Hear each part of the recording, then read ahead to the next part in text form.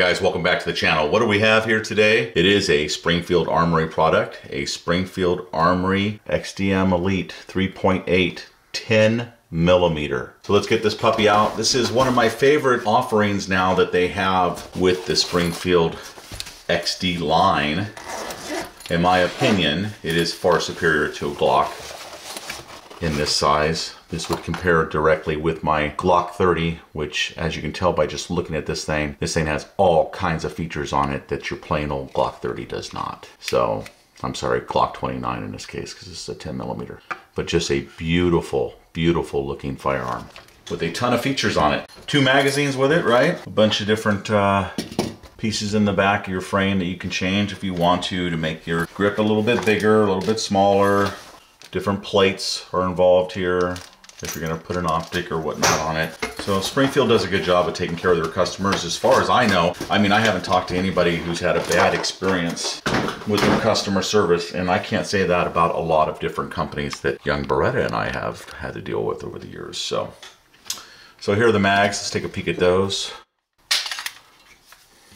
Same style as before, right? I mean, they look very familiar, just a little bit bigger, a little bit wider than your 9mm or your 40s come, but you're looking at 10+1 as far as 10mm is concerned, and we all know that that is a pretty significant round, be it if you are hunting something on 4 legs or 2. If your pistol's cocked, it'll have that cocked indicator right there. If your pistol is loaded, that little bump thing right there will come up a little bit. And that'll tell you there's a round in the chamber here. This is where your optic's gonna go if you wanna change it out or swap it out. Your sights, yeah, those are pretty nice, especially on a small little pistol like this. Pretty nice sights, not bad at all. And this will be best during daylight hours. Let's talk about the front serrations. They are pretty friggin' excellent and usable.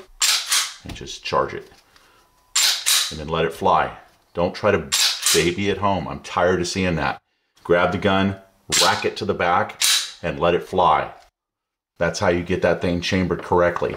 If not, if you goose around with this thing, you could end up with a double feed or something like that, and that would be horrible news for you if you're trying to defend yourself at that particular time. Slide lock here and here. So righty or lefty, you're in good shape there. Mag release, same thing. Let's try the mag release. I like the way that they just come flying out of there when they're empty.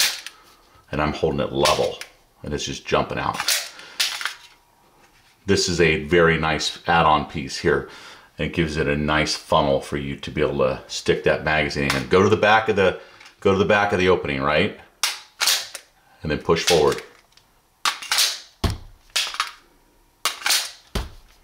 You got the added safety right here. I'm so used to it on a 1911, it doesn't bother me at all. The one thing about it is you can't half-ass your grip or whatever, so you need to get that pretty high grip underneath this little beaver tail, if you will. That way it pushes that safety in all the way. And then when you grab hold of your guns, you know, Rob Latham was saying one time, I hold it about as tight as I can hold it. I think that's true. I think you don't want to get a death grip on it, but you want to grab a hold of it like you mean to.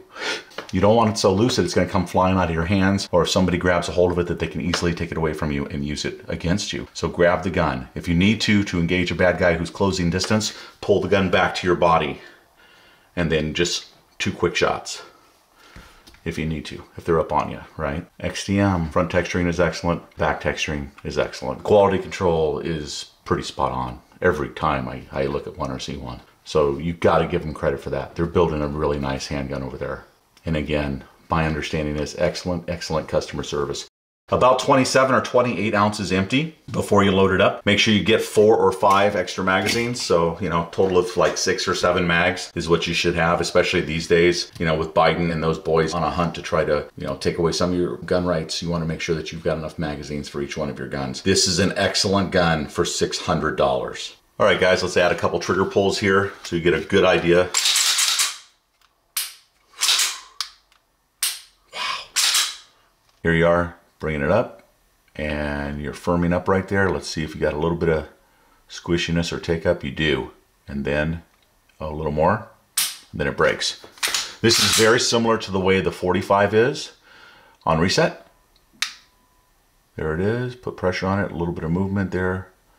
tiny bit of slop on the trigger, and then it breaks. So again, it seems like a perfect combat-like, self-defense-like trigger. There you go, look at that much.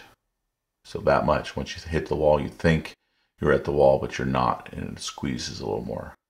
So that's good camera work right there. And then it breaks. So there you go. Good trigger, not great. I think that's it for this one, guys. Remember to like, share, and subscribe to our channel here on the Beretta 9mm USA channel and the CZ 9mm USA channel. Thanks as always, guys. Much respect, and we'll see you guys on the next video.